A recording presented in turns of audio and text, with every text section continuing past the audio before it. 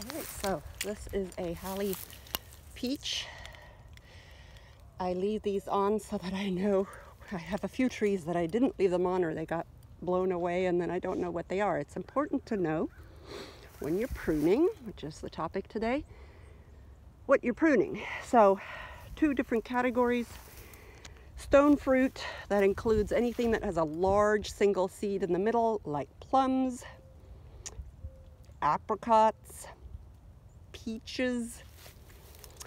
They have, or you are striving for, the shape of an upside down umbrella or bowl. So you do not want a central leader. This would be the central leader. Notice that that's been cut and a bowl shape is created. We want a lot of airflow in the middle.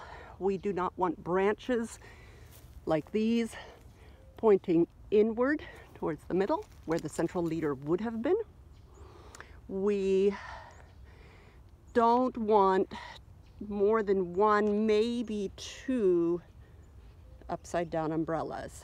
Like here, I'm still experimenting with possibly creating a cup shape out of these. But ultimately, I will probably, in another year or two, get rid of those if they don't pan out. But you can see we've got a good shape going already from last year's pruning. But a lot has happened. For example, this one, my goodness, that's all just this year's growth. And notice it's going inward. That's not what we want.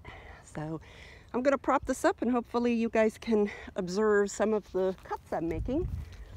Let's see, one of the things I do, where did I put it?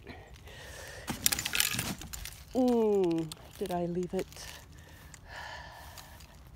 There it is. Okay, another piece of advice, don't put your tools down in the grass. You might step on them, that wouldn't feel good. Now, you don't have to have brand new pruners. You just have to have good ones. And if they're a bit rusty or aren't sharp anymore, I sharpen mine using a stone. I can't find another thing I've lost. I'll bet you I put it down somewhere else. Anyway, I sharpen mine using a stone, and then I use either alcohol, or in this case I have hydrogen peroxide, to wipe down the blades. So notice the silver, that is the sharpened edge. So even though the rest is a bit rusty, the edge is nice and crisp and sharp, and it's been disinfected. All right, so let's see if I can do this one-handed. So for example, since I want a nice bowl shape, I can see right off the bat that this guy is coming into my bowl shape. So he gets a complete axe. Take him out right at the bottom. Okay. This I'd like to develop into another part of the upside down bowl.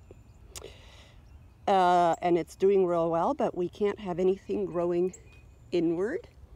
So we're going to make sure it puts all its strength into lengthening itself and growing at the bottom and outward. This also needs to go. So now it's going to take this and grow outward.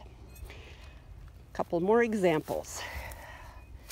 This branch is perfectly fine. It is inside the bowl format. However, a lot of these guys are going to end up going inward or crossing over another branch. That's not what we want. So next part, and there's plenty more I need to do, but the next part you want to watch out for is when you've got one that reaches up, up, up, up, up. You want to resist the temptation to leave branches just because you want more fruit. Because contrary to that instinct, you will get more fruit if you prune hard. So here's a good example of, we want to widen the bowl as much as possible. Let me step back so you can see it better. So you can see the bowl right here. And I don't want anything growing inward, so I'm going to be taking care of all of that. So when I've got a branch like this one here, this is the one we were looking at, it's going really high, and I'm thinking, oh, it's going to have lots of fruit, but what's going to happen is it's going to start crossing over with other branches.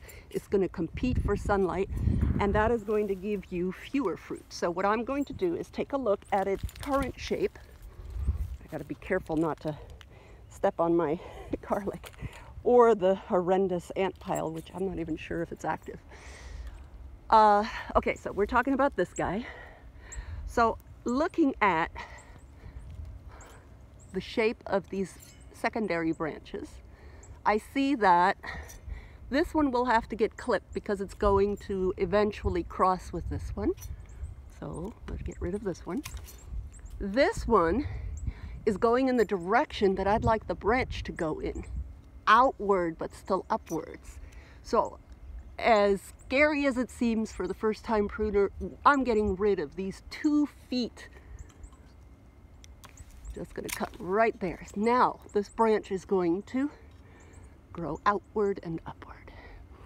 So if we have too many of these secondary branches growing upward, we're going to have to make some decisions about which ones are the strongest, which ones are in the position that we want to be in.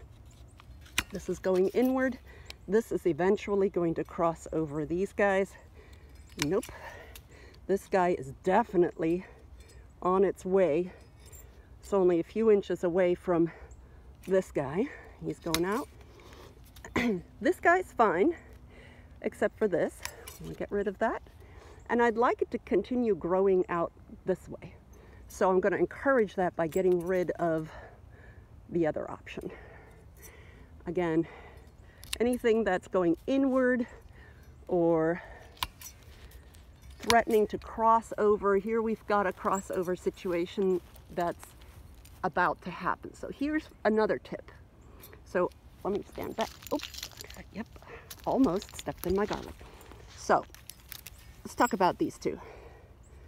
We've got this one that I was working on and this one.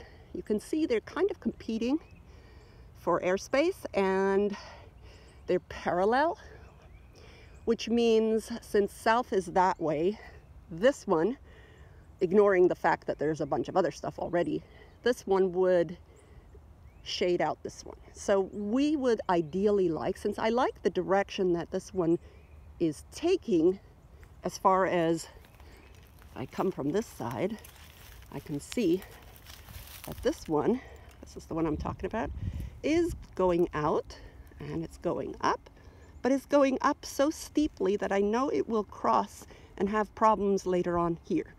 So that's why we trimmed this to go outward. What we want to do now is evaluate if any of these branches are going to compete with that, or if we want to reduce. Notice how many, we've got a ton of branches on this one. So I'm going to reduce this one going straight up.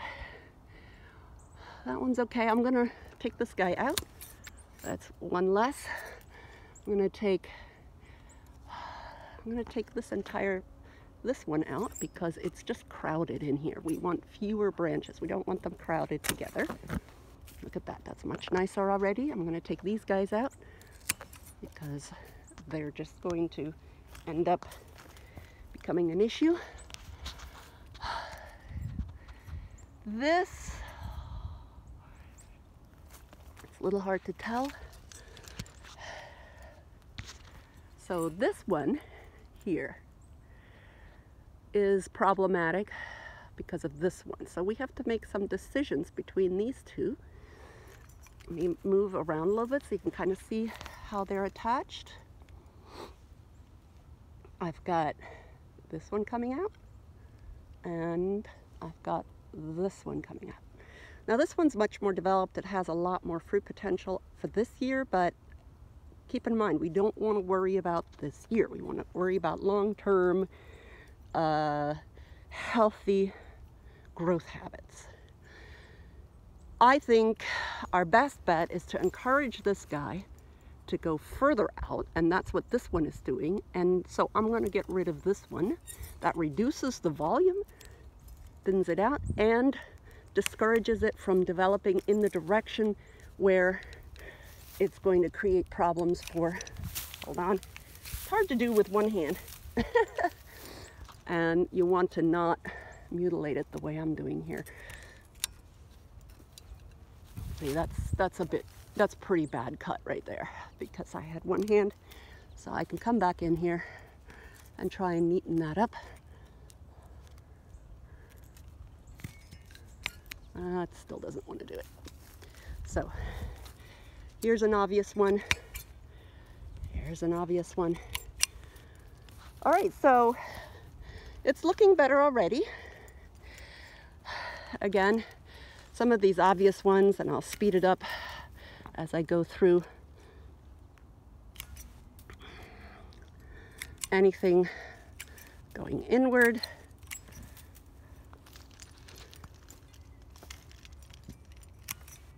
Or threatening to cross over. Now here's a good example. You see this guy here? He is going to do nothing but come up here and get in the way. So what I'm going to do, since there are other branches that are much more mature out here, I'm going to get rid of him. And here we've got a crossover situation. We've got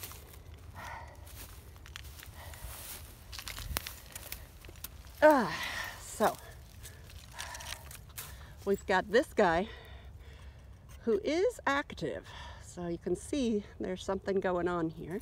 And he is going in the correct direction. So I'm going to leave him for now, but I'm going to trim off anything here. And I want to get rid of this guy. So again, I'm not sure if we're going to keep these branches at this level. It's like a second little umbrella. But I'll work them another year or so and see whether it's detrimental to the tree to keep it. This one is right in between these two. Here's where one umbrella is, and here's where the other bowl or umbrella is. So I'm getting rid of what's in between. This is part of this lower bowl. Okay, so again, if I want to encourage this guy, I step back. If I want to encourage this guy to go out, more out than up. Always up, but more out than up. He's doing a good job here, but here we're starting to see off the central line very strong shoots going upwards. And I'm most concerned about this end one because I don't want these two, this one and this one, competing for the direction that this tree goes in. Too many cooks in the kitchen, too many leaders, right? So I like the direction that this guy is going in because he's taking this branch. You have to remember, eventually this is all going to be full of foliage and hopefully at some point peaches. We want to have airflow. So we're going to take this guy out, and now we have a clear shot for this guy to come out. This guy's doing okay. He's going away. He's moving, hard to see from that angle. He's moving away from this guy as he goes up. This is just going to be too crowded because he's going to compete with the next tier up. The next tier up, I usually don't cut too many downward ones, but since we do have the tier below, I don't want there to be so much foliage in this area that it becomes a problem. All right. Tune in for the next set. I will do a non-stone fruit tree. That would be your apples, your pears, anything that has multiple seeds. And that has a different structure, a different shape that you're going to work towards. Okay, and I'm going to go ahead and post the final picture. Let me go ahead and do a few more.